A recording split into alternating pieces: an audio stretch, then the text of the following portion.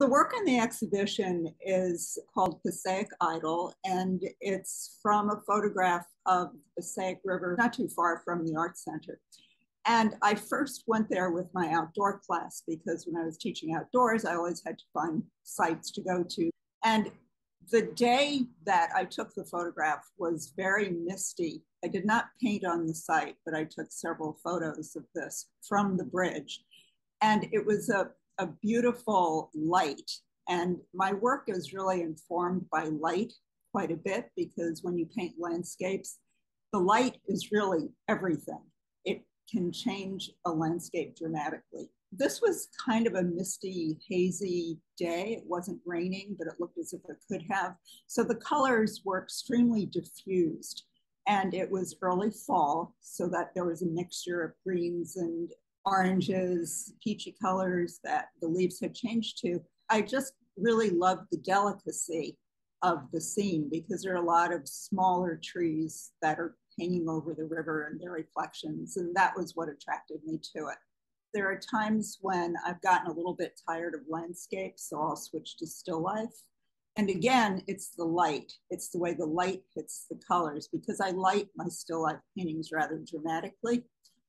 And it's the colors of the shadows. I always try to have cast shadows on a wall.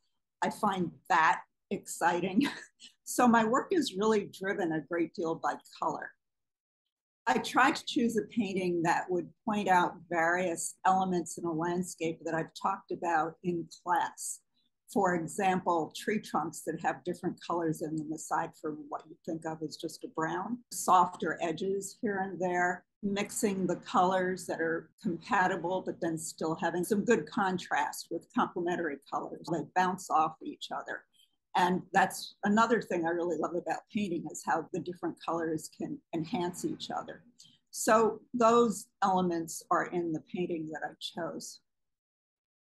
I've been teaching at the Art Center since 2002, and I've met so many really wonderful, enthusiastic people. And their enthusiasm is actually one of the things that inspires me, is the enthusiasm that they have for what they're doing. And it's, you know, the symbiotic relationship between a teacher and a student. And I love trying to help them get to where they want to be and also trying to guide them, because that's a lot of what teaching is trying to give people the tools to be able to do what they feel they want to do. And sometimes what they want to do changes along the way. And it's so rewarding when they get something and they're happy about it and to see them really feel proud of something that they've done. I'm very happy about the opportunity I've had to meet so many wonderful students at the Art Center, and they've enhanced my life.